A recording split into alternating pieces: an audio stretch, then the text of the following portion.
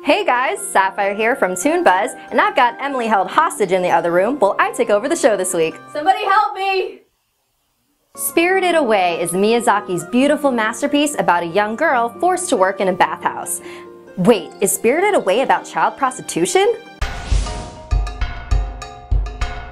10-year-old Chihiro must work in a bathhouse in order to save her parents, who have been turned into pigs. This is very similar to how a lot of young girls are sold into prostitution in order to pay off their parents' debts. Back in the day, bathhouses doubled as brothels. The women that worked there were called yuna, which is what Chihiro is referred to in the Japanese version of the film. And brothel madams were called yubaba, which is the name of the bathhouse owner.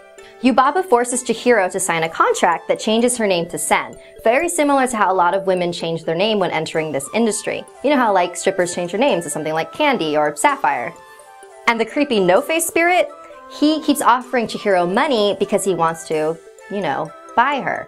In the end, the spell is broken when Chihiro remembers her real name, symbolizing that her innocence and sense of identity has been restored. So, is this film really a commentary on Japanese child prostitution?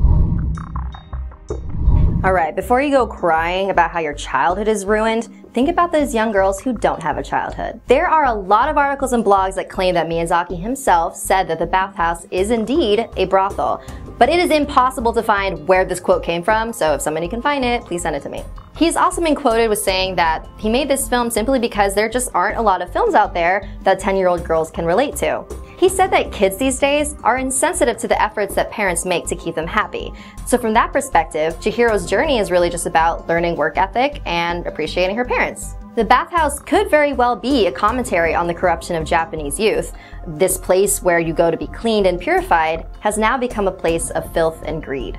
Chihiro was never tempted by No-Face's money. The only thing she cared about was saving her friend Haku and her parents. Her purity of heart is what saved her in the end. I think we can all agree that Spirited Away is about a young girl being forced to grow up. But how she does so is still up for debate, and I think this theory makes some pretty good points. So I'm giving it 3.5 giant babies. Thanks for watching this week's episode, guys. What do you think? Do you agree with this theory? Talk about it in the comments. Feel free to follow me on Twitter or Instagram and see awesome photos of my dog.